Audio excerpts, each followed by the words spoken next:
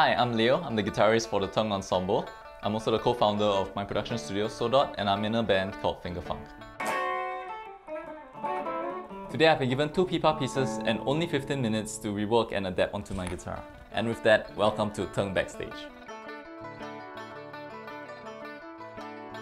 So I've arranged and composed pieces for the TENG ensemble and many other contemporary acts before, so this itself was a different sort of challenge. I'm definitely looking forward to it.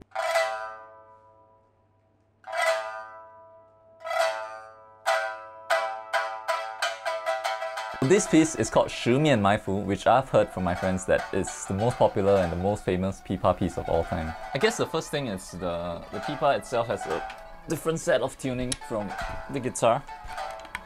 So a lot of the voicings that I will kind of have to be using will kind of have to simulate what a Pipa would sound like. Other than that, the right hand technique, a lot of it actually resembles very classical kind of playing. Like Spanish classical players will probably find this not that different.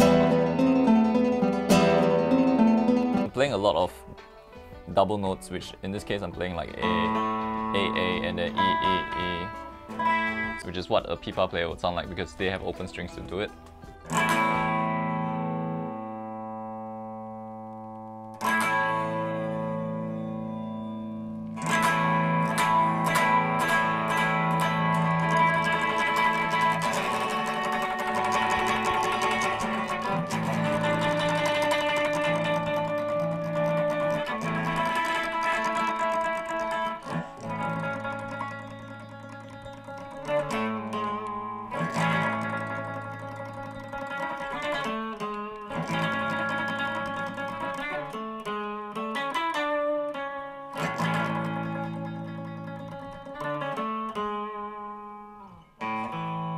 My biggest takeaway is that, at least for the little snippet that I've had, it's not exactly a super technical or hard piece to play. Of course, to play it clean, it's one thing, and to play it sloppy, of course, is another, which I've definitely seen happen before. My friends are very good players. To them, this technique is, at least this small part isn't a hard thing to play at all.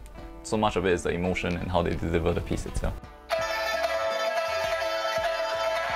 Second piece is called Send Me a Rose. It's a Pipa piece from the Xinjiang region. My friend who teaches Pipa actually told me that this is something that students will definitely have to go through. It's one of the pieces that everybody has to play, almost like a rite of passage. My thoughts on this piece is that it's actually very close to flamenco classical guitar. The notes played, the movement of the bass and everything, it's very, very close to how a classical guitarist would actually play. Of course, the direction of our tremolos and their lune is a totally different thing altogether.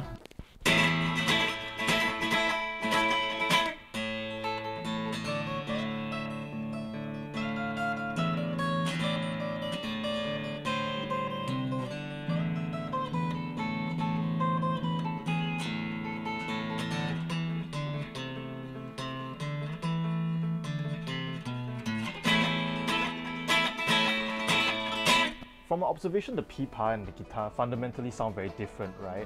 Could you explain why? Okay, if you're comparing it to an electric guitar, then definitely yes. The electric guitar, everything's a bit more compressed. I don't get that kind of dynamic. It's a very different sound altogether. Moving on, if you talk about comparing it to the acoustic or the classical guitar, this whole thing is like a sound box. So the sound kind of vibrates in here, whereas the Pipa is just one solid piece over there. Think of an empty box compared to a box or thinner box that is totally filled or solid. It's a different sound altogether. Their strings are actually a lot easier to bend.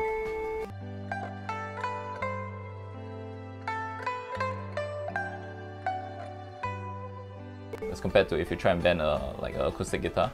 Not that it's not possible. It's a lot easier on a Pipa actually. That's why they have this kind of vibrato. Pipa, they have kind of raised frets.